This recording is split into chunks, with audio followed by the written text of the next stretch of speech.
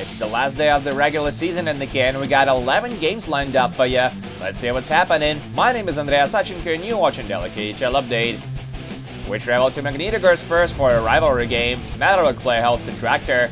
First period, Nikolai Kulemin gets the puck on a power play, gets closer to the net and shoots off the pipe.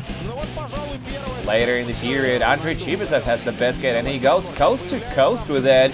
Backhand shot and rookie Sergei Molnikov catches it with his glove. He's playing his first career KHL game tonight.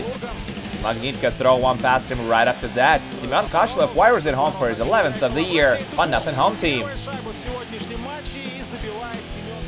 Tractor even it up with a power play goal 4 minutes into the second. Igor Pologalov snipes his third of the season. Marcel Sholokhov with the only assist on the play. Metalurg converted a power play attempt as well after that. Sergei Mazekin nets his 10th marker of the season while Sergei Plotnikov and Nikolai Prohorkin draw the apples.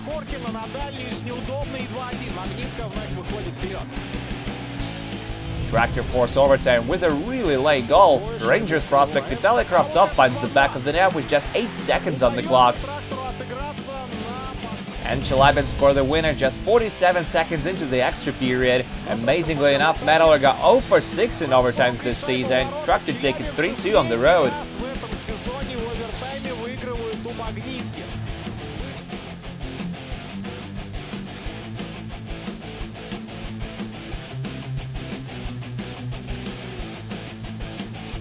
And now to Yekaterinburg, where Avtomobilist face off against Sibir.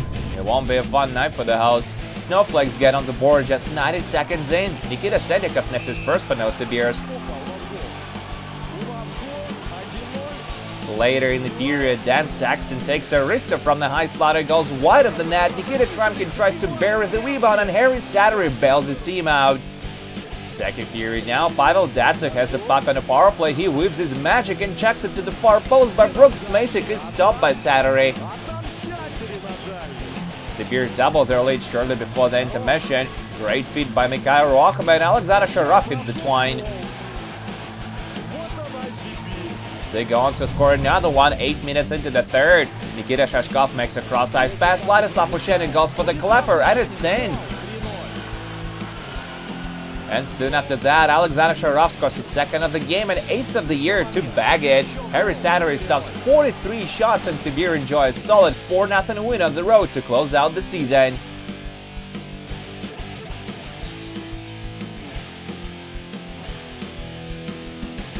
We're off to Yaroslavl now, where Salavat Ulayev challenged Lokomotiv. The Virs to strike first. Leafs prospect Rodion Amirov beats Lokomotiv up high with this excellent wrister.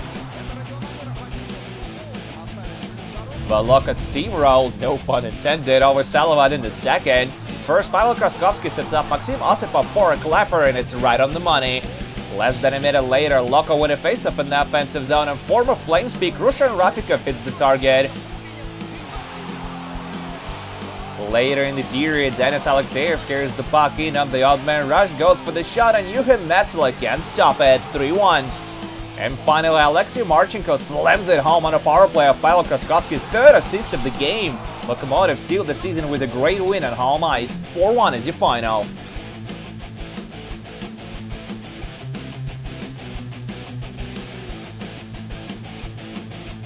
Possibly the biggest game of the night takes place in Kazan as Agbars dispute the top spot in the regular season with no other but Red Army. There's very little scoring in this one though. Muted through the second period, Anton Slepashev passes it to the blue line and Artem Sergeyev sends a rocket pass out of right aboard. Third period now, Patrice Cormier barrels down the right wing and takes his shot. This one is absorbed by Lars Johansson. The last minute of regulation, extra attackers out there for Kazan. They throw everything they got on Johansson, but the Swede jams the door. He goes on to stop 29 shots and Red Army edge Agbars on the road to win the Continental Cup as the top team of the regular season. 1-0 is your final.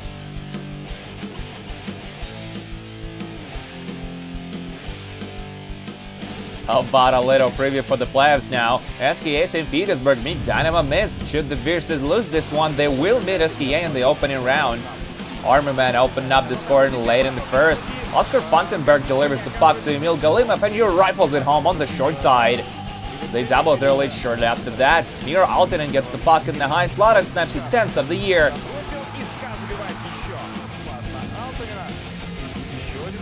Second period now, SKA on a power play, and they increase their lead to 3-0. Ivan Morozov hits the target, while Kirill Marchenko gets the only assist on the play.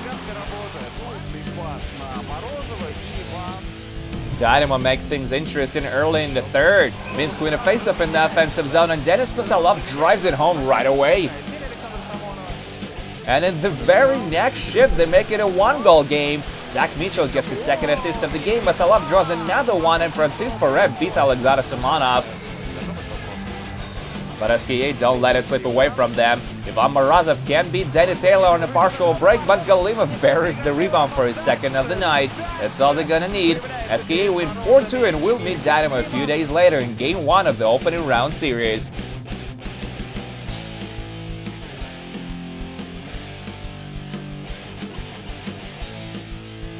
We drop anchor in Riga, Latvia now, where Dynamo finished the season with Amor.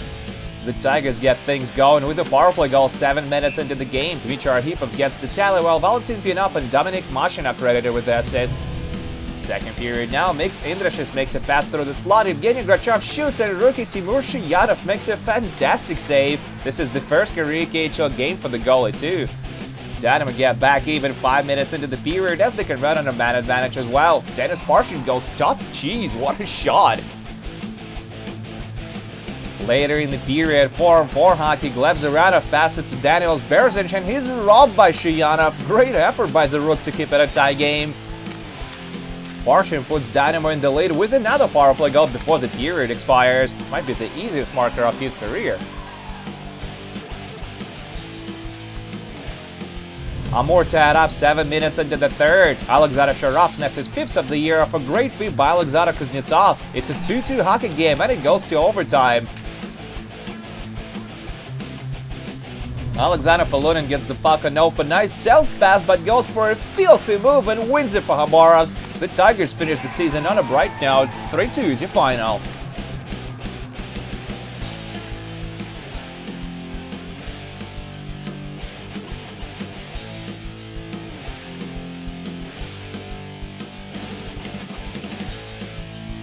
And there are just a few more scores left to tell you about. Dynamo Moscow soared past Kunlun Red Star 5-1 on the road.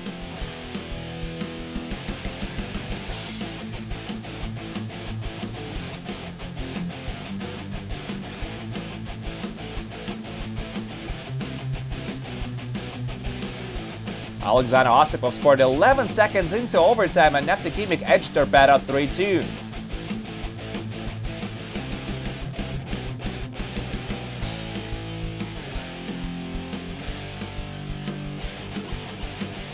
Denis now scored 3 points to get to 40. Ilya Kovalchuk had a goal and an assist, and Avangard beat Boris 5-2 on home ice.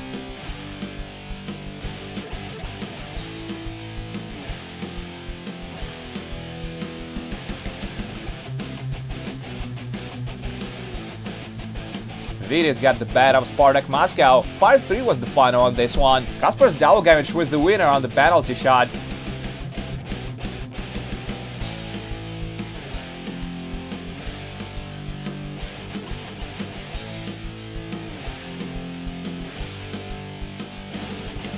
And finally, Severstal enjoyed a 4-2 win over Sochi on the road. Andrei Alexeyev picked up 2 points.